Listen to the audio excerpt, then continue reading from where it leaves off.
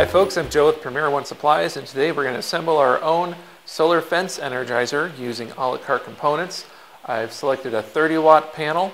I have my Energizer support box with brackets. I've already bolted these on and bolted the panel to the brackets. I have an IntelliShock 20 AC/DC Energizer. That means it can take either plug-in or battery power, and since we're using a solar unit, using it as a solar unit, it's going to be battery power. I have a 35 amp hour battery. Voltage regulator, some battery leads, and then off to the side I have my 12-volt leads to go from the Energizer to the battery.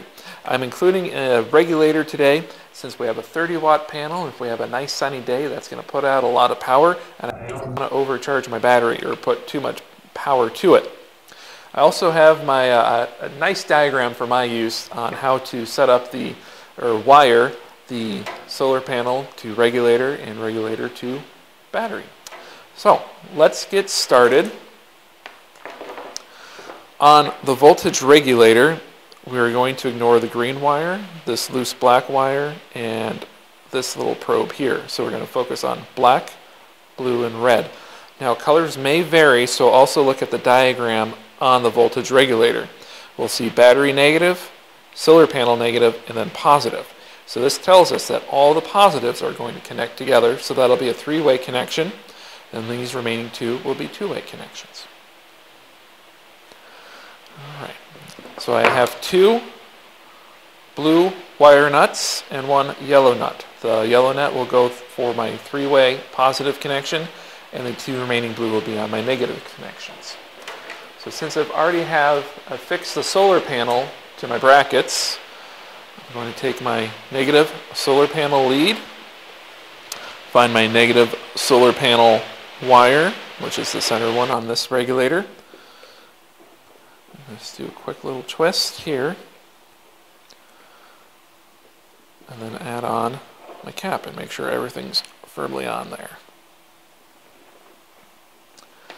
All right, then I have my battery negative, and I will grab my battery leads.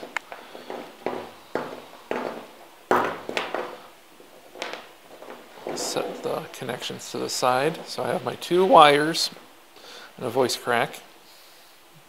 I have my two wires, and I have a red for positive and black for negative.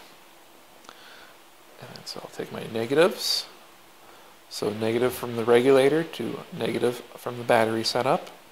Do a slight twist on those. And then put on my cap. Almost there.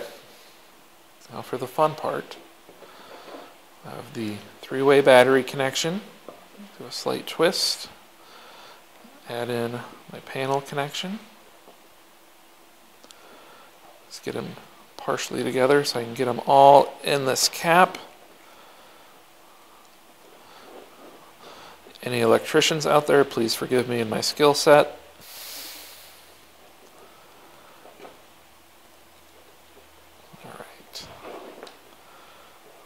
Make sure it's all twisted in. Now, the voltage regulator will mount. There's tape here actually for the voltage regulator, so I would fix it that way. So let's do that. And we will take our battery charge leads and negative to negative, positive to positive. So right now, in theory, any light hitting this panel will be charging this battery, and you can double check that on the regulator, as there are three little LED diodes to indicate power. I'm going to plug in my Energizer adapter. I'm going to bring my battery into the support box first.